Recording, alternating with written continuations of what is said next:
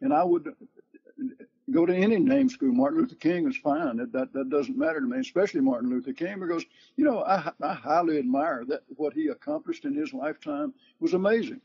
And I think he's probably one of the most venerated, well-known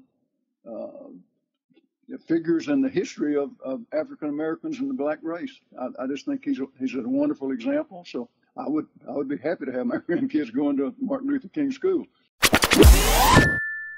Welcome back into the program. As always, like and subscribe if you do want to help me fight the dark cyber overlords at YouTube. We definitely need your help with that, and the best way to do that is to like this video and subscribe to my channel. It really messes with their heads when they see that there are people that are watching conservative content. Now, my next guest is someone who has been on the show a couple of times before. They are a representative from District 31 of the state of Alabama. Now, for those of you who aren't aware, that's going to be the Wetumpka area. But without further ado, we'll go ahead and bring on to the program Mike Holmes. Welcome to the program. Thank you, Caleb. It's a pleasure to be here. Yeah, thank you so much for being generous with your time. And for those in the audience that may not know, there was a controversial, and I'm using air fingers quote there, there was a controversial bill a controversial conversation that happened between you and Representative John Roberts the other day when you were discussing the monument protection bill that you put forward. And one of the things that he said was some people don't want to go to Andrew Jackson School, and talking about the Confederate general there. And then you said, well, some people may not want to go to Martin Luther King School. And so this caused all kinds of upheaval and people calling you racist, from AL.com to Alabama Political Reporter with Josh Moon. And so I just wanted to ask you, just sort of get your side of the story. When you said other people don't want to go to Martin Luther King School, what exactly did you mean by that? What were you referencing there? Well, let me restage it. There's a lot of errors in there that we need to correct. Number one, it was Representative John Rogers from Birmingham. Not Roberts. John. I'm sorry. I was thinking of the Chief Justice of the Supreme Court. Sorry, mental error on my part. And the next thing was, this was John Rogers had been supposedly in a public hearing. You're asking questions of the bill sponsor, and of course I was standing at a podium, and he had been going on with actually it was just not a dialogue, just a long monologue of things that were wrong with our nation today, our state today, and it had nothing to do with the bill. It was all about racism.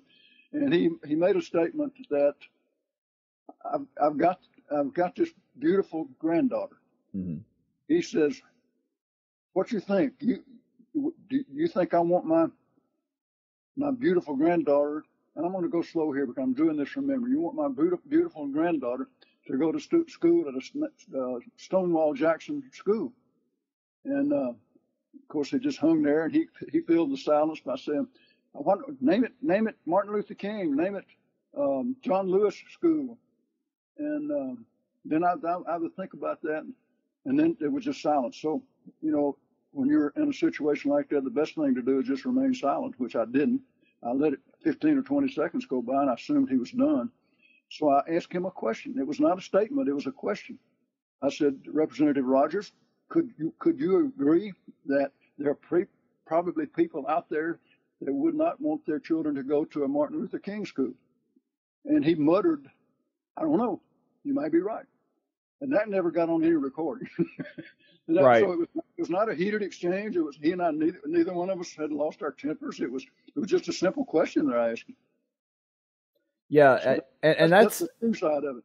I think that really illustrates the danger of taking and I think it's exactly 11 seconds if memory serves, taking an 11-second clip and making that the news story, because based on what you're saying, it sounds like you and Rogers, who disagree on the bill, obviously, weren't arguing with one another. You weren't trying to talk over one another, and in the clip, it sounds like you are, and so that really changes some of the context as well.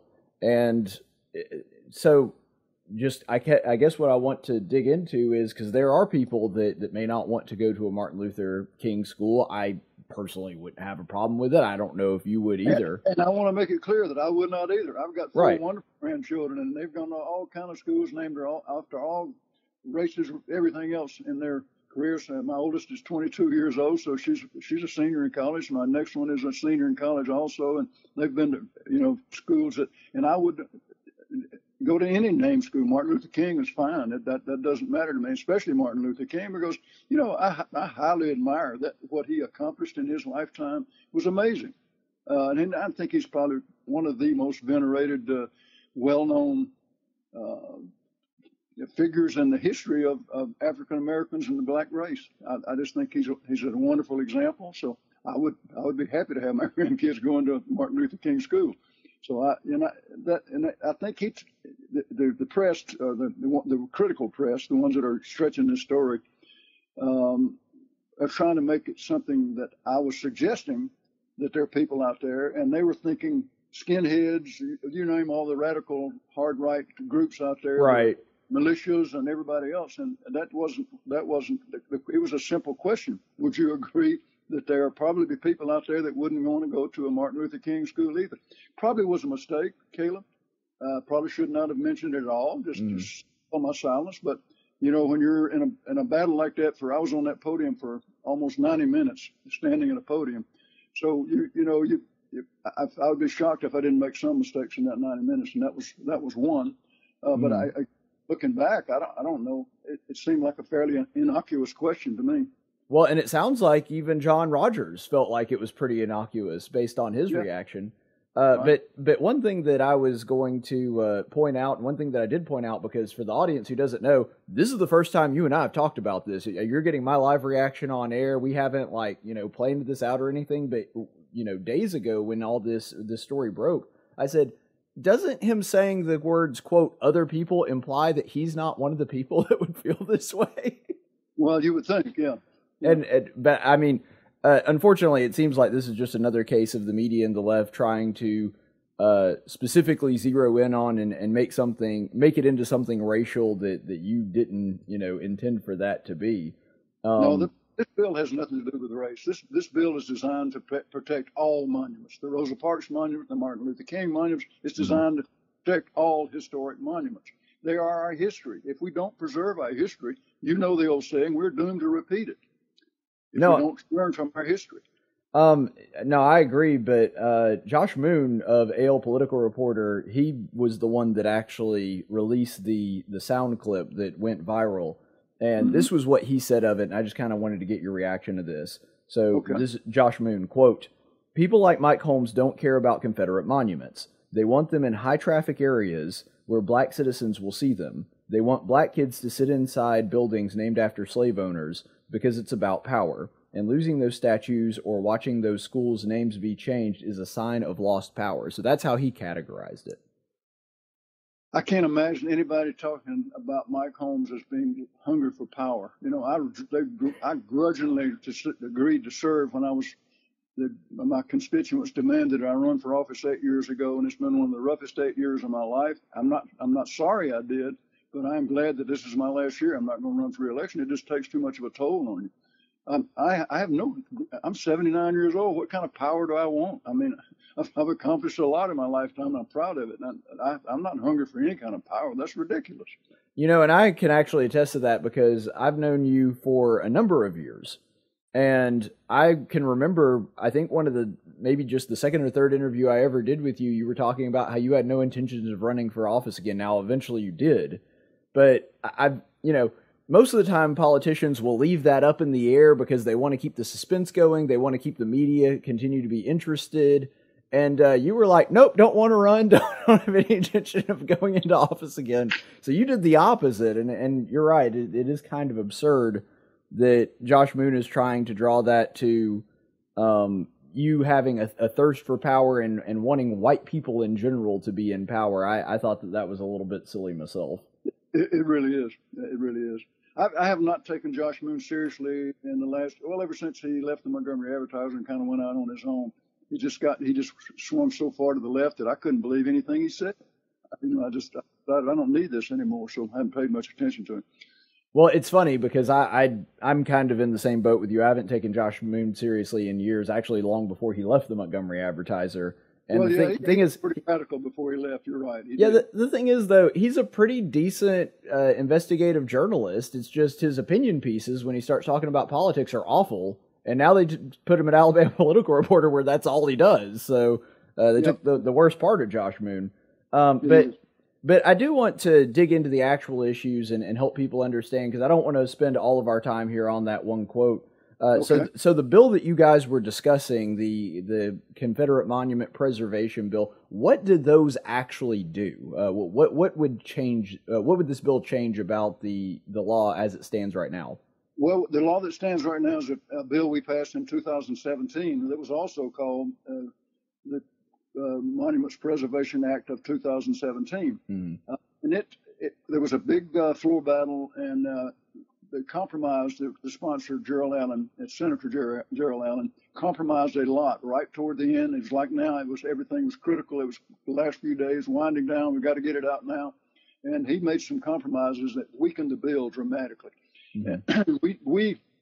I wound up voting for it in the House because it was the only game in town, and we were all very concerned at that point. You remember what was going on back in 2017? It was kind of the beginning of all these riots and burning our cities and destroying monuments and that sort of thing was seen to be ramping up. We'd had some instances in Alabama, so we were all concerned about it, trying to take some action that might head off some of that.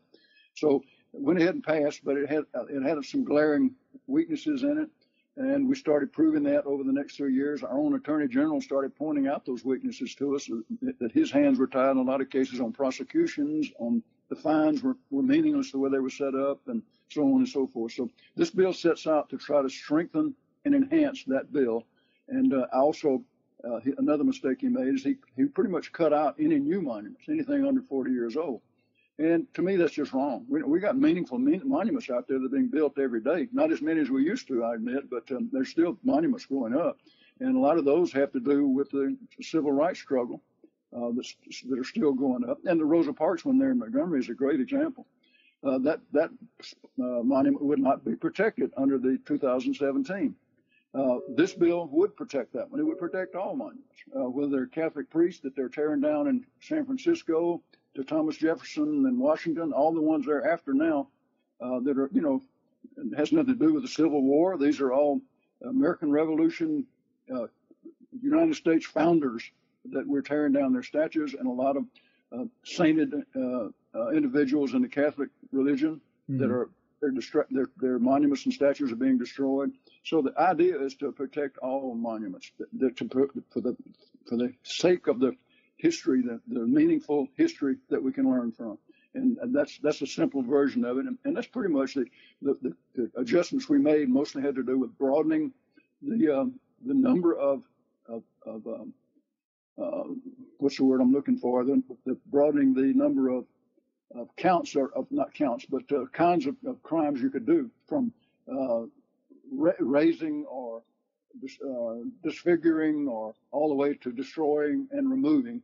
We had some more counts in there that would broaden that, so that the Attorney General would have a broader field that he could go after with charges. And then when you do that, then you open up a can of worms where you got to define all that. So we added page after page of definitions of all those new words that we added. And then the penalty phase, we went to a penalty phase that the $25,000 fine, one-time fine, for breaking this law, in the new bill would be changed to $10,000 per day. Instead of a one-time fine, it would be $10,000 a day until the damage is remedied. And so that, if they ignore you, the city of Birmingham ignores you, 30 days later they owe $300,000, not $25,000. So they eagerly paid the $25,000 and laughed at it. They thought it was nothing. It was piddling. Right. That happened in the park where they had Confederate monuments that were disfigured. Right. And so they paid it easily. So anyway, that's the whole 22-page bill in a nutshell. And if you got questions, I'll be glad to go back and try to answer them. But yeah, I did have one that I think could be a potential problem. And I mean, there may be a provision in the bill that I'm just not aware of that would resolve this. like, let's say, obviously Birmingham or Mobile or, a larger city probably wouldn't have a problem with this, but let's say that this is a small town out in the middle of nowhere with a monument of some type, and they have just random people, citizens in their city, damage or disfigure a monument like what happened in Birmingham. And they leave it not because they want it gone, just because they don't have the money to repair it. And so now you're taking a town that's already having financial problems, and they continue to get $10,000 a day fines consecutively until they have repaired the statue. Is there some kind of measure in this bill that would prevent that from happening? Yeah, it's not aimed at the governing body of that small town. It's aimed at the perpetrators. So it's their job with their, either if it's a municipality, which is, if it's a country like you're talking about, it's probably county officials, the county sheriff, right, would be responsible for trying to protect that monument. But everybody understands that you can't protect everything. So that if you have vandals that come in the middle of the night, you make a serious attempt to find and arrest those people and prosecute them to the fullest extent of the law on both criminal charges and on the provisions of this bill. Okay, and, so that with liens on those folks that have no money, so they would probably be meaningless, but they would certainly wind up in jail if they couldn't pay that $10,000 fine. Oh, okay. So it does aim the fine at the perpetrators, not the city itself. Not the city. In a case like now, if the city does it themselves, they have a city council meeting or they have a county commission meeting, decide, hey, we need to remove this Robert E. Lee statue. It's causing too many problems and unrest. We're having marches and everything else, so we're going to remove it. They make that decision, and yes, they are responsible to this law. Okay, so I wanted to ask you something else about not just your bill that would adjust this law, but the concept of the monument preservation in general, because I've been very open with my audience about this. I actually oppose that. I think that it was a bad law and it never should have been put into place, not because I disagree with what it's trying to do, because I actually think that monuments should be preserved, even if it happens to be monuments to things we don't agree with. Like you said at the beginning of this, if we don't learn our history, if we aren't able to preserve our history, we're doomed to repeat it. And so I actually really like the idea of the monument staying up. However, being the conservative kind of libertarian-minded guy that I am, I like the idea of local control, and I don't like the idea of the state intervening and telling a local government what they can and can't do. And so as a fellow conservative, I mean, you're one of the most conservative members of the House based on your voting record. I just would like you for a second to speak to that, and I mean, convince me if there's something that I'm missing on this bill. Well, the main thing is that there's no impetus for the local governments to do anything about it. Then it would sit there with you and I wishing that they would do something for 50 years and they would never do anything. It's too controversial. They're afraid of the lawsuits. They're afraid of the cost. My opinion is that they would do nothing. And so that's why I said, okay, if we're convinced they're not going to do anything, then let's try to put some basic rules out there on a state law basis, and that's debatable. I hear your side, and I've heard it before. In fact, I met yesterday with one of the detractors that testified against the bill in the public hearing last week, and a good friend is a very, very powerful lobbyist and a good friend of mine, and he's one of the lobbyists that. You know this, that there's lobbyists and then there's lobbyists. You wind up, after a few years, you wind up depending on the lobbyists. But to do that, you have to learn the ones you can trust, and you know they're telling you the truth, and they won't. They're not going to break their word. You can depend on what they tell you. He's one of those guys. He's one of the ones I depend on. But he's like you. He disagrees with that. He would like to see it local control. And I told him the same thing yesterday that I told you today, is that I would love that if they would step forward and do that. I have my doubts that they would. They're showing no signs of it. Well, I got to be honest. I still disagree with you on that. I think that ultimately it should be something that's handled by the municipalities, and just because we would wish them to do something else does not, mean that we should come in and overtake their liberty to decide what happens in their own city. But, I don't want to spend all our time on that, and I think, like you said, there are honest people that can disagree on this, and we do want the same goal, which is the preservation of history.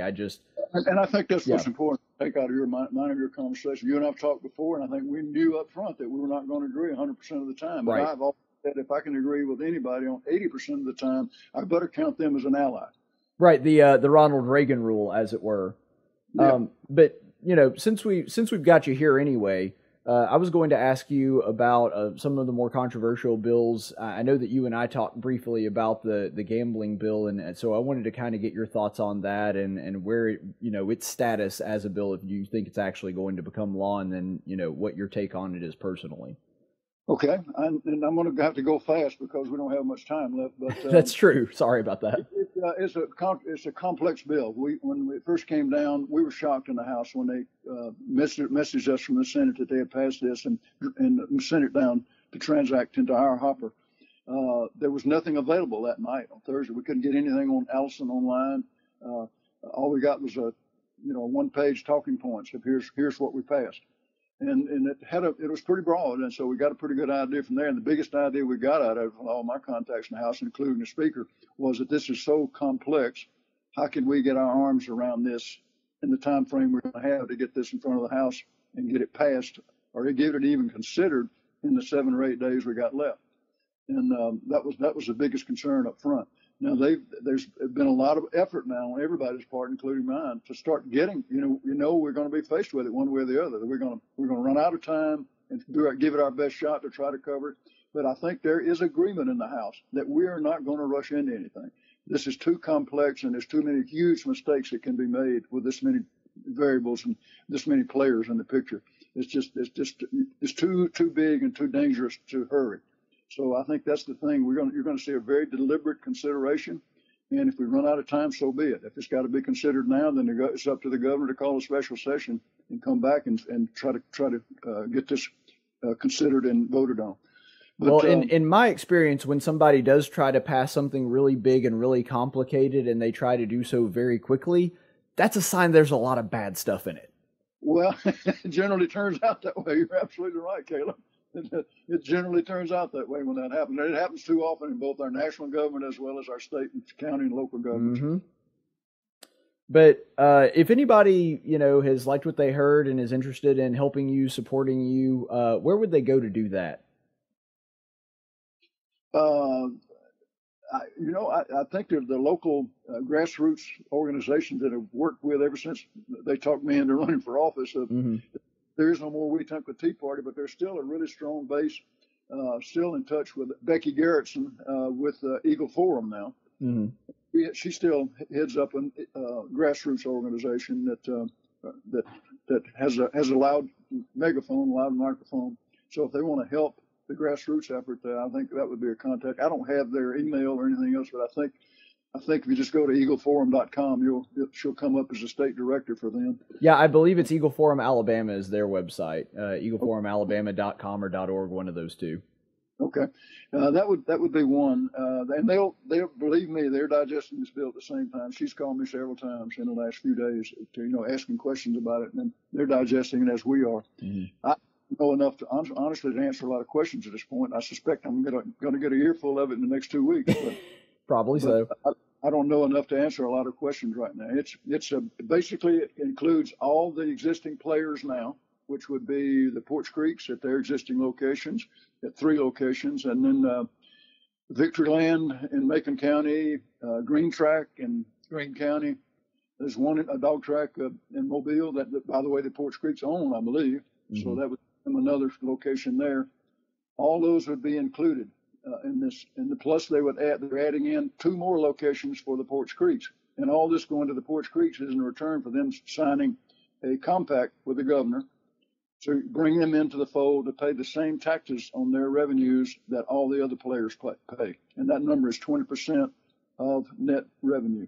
And I'm a business executive by career, and that's not a term we use. That we use net income before taxes, which is very clear. You know exactly what. But net income proceeds is not clear to me. But I've learned after asking a few questions from people in the know, essentially what that means is the difference between the prizes they're giving out, the cash that they're giving out, compared to the amount they took in. That difference would be what they'd be paying that 20% tax on. So it's sort of like a weird net income number if you're an accountant, and that's what they'd be paying the 20% on. And so that's a big step in the right direction with the Porch Creeks, in my opinion. But it gives them a lot more locations than anybody. and they're gonna be the ones with the power because they're sitting on a pile of money. They're investing money all over the nation because they got so much. They're making so much here in Alabama. They've invested in Pennsylvania's been their biggest one, and it's huge. That thing's up over $1 billion of revenue now in Pennsylvania, and it's got everything: table games, sports betting, the whole 9 yards. And that's the other thing that is added into this bill. All these same players can offer sports betting. Well, and that's one thing that just in my experience covering these bills, and there's a gambling bill that comes out pretty much every year now, or it has for the past 3 or 4 years that I can remember. The thing that always makes me skeptical of it is the Band of Porch Creek Indians. It seems like they always become the blessed and highly favored party in all of this. They wind up getting the most locations, and they create some of the bills that have been suggested give them a full monopoly. This one, I think, gives them not quite a monopoly, but it makes them by far the ones that have the biggest stake in it, and it makes them the largest players, and makes it very difficult for anybody to come up through the market through competition. And so it reeks of not being free market.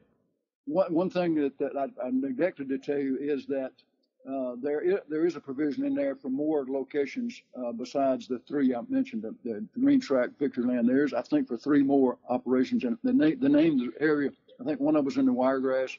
Mm-hmm. One of them was in the Rocket City area, and I can't remember where the third one was. But there more, and those are going up for bid. It's a strange bidding system. It would take me 2 hours to try to explain it to you, but it's a bidding process that those would be sold, those licenses would be sold for. So it does, with that move, it does make it a little more competitive for the PCI. But there's no question who's the 800-pound gorilla in the room. Right. No question. And PCI is it. And I can say this, and I know you're running out of time for your time slot, Caleb, but if we, from what I know now, I'm going to make a statement that I probably shouldn't make, but if we pass this, as monstrous as this is, and this power shifting that this will be, and the impact it's going to have on government, and I mean that through government control by contributions. And by the way, there is in the enabling legislation, there is a forbidding language to give to any political party, period. None of these players can give any money. Well, you and I know how that works. I mean, there's so many ways to go around through 5 layers of corporations, but the money gets there anyway. It doesn't matter how many times you say they can't do that. So what the statement I was about to make that I'll probably be hung with 10 years from now is that if we pass this, and you've been in Alabama a long time and you love Alabama. Yes, sir. You're not going to recognize Alabama in 10 years if we pass this. You will not recognize it. It will look like Mississippi from state line to state line. Well, and I think that's what people need to consider when they are considering whether they should vote for or against this is the, looking at a 10-year window down the line and what this bill would do to it, I think is a pretty good standard to have. And that's probably a pretty good standard with any bill, is to look at how it's going to affect the government in that time. I would like to make a quick observation about you, just kind of speaking directly to the audience here for a second. I want to point out that when I asked the guy, what his website was or where he could go to support him financially or whatever, he turned it into a policy discussion and couldn't even produce his own website or a place that you could go to fund him. And this is the guy that Josh Moon says is so evil and power hungry. I'm like, have you ever met a politician that didn't have a place that you could go and donate to their campaign fund? Well, I'm sorry I closed that website down. That's just got too much trouble. 2 years ago, we got, I knew I wasn't going to run again. I said, this is foolish to me to keep this open. Everybody's got my cell phone number in this district. Anybody that wants it has it. So if they need to talk to me, they know how to get me. I may not be able to answer their call, but I will certainly return their calls if they leave a message. So, that's the way I communicate. And with conversations like this, and as many conversations as I can have with individual constituents. I have another thing I need to give a plug to. I have an district advisory board with 10 volunteers that are a cross-section of my constituents, from bankers to lawyers to Indian chiefs, just about. I mean, there's farmers, the whole 9 yards. Teachers, got 2 of those, just great people. I'd say half of them are retired, so they're wise, wisdom, experienced, and very patriotic, and want to do whatever they can to help. These people meet with me at least quarterly, sometimes more if we got big decisions to make, giving me the feedback of my constituents. That is invaluable to me. those meetings and those people. And when something comes up quickly, they call individually. Mike, I know we're not going to have a meeting, but I need to tell you this, this, this, and this. And that feedback is just invaluable. I don't know how anybody runs a representative district like this without a group like that to feedback to you.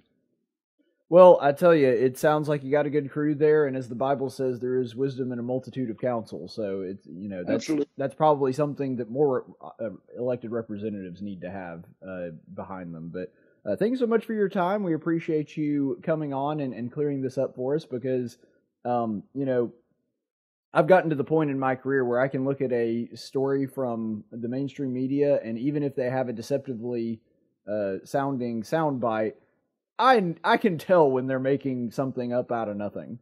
So thank you for clearing up that little controversy there with us. I'm glad to. So far, I've heard virtually nothing from it. So it must be a lot of people out there like you that know the source. Yeah, well, I appreciate it, Representative Holmes, and hopefully we'll be able to talk to you soon. Thank you. Appreciate the opportunity, Caleb. Yes, sir. Always a pleasure. That is Representative Mike Holmes of the 31st District of Alabama. If you're watching this because you liked this video, awesome. Be sure to like and subscribe and click that little notification bell. If you're a leftist that's only here to hate watch, hang on before you punch that dislike button. You see, I identify as a Hispanic woman. So if you dislike this video, that's literally violence against me and you are now guilty of a hate crime. Why do you hate beautiful trans people of color like me? What you gonna do now, woke brigade?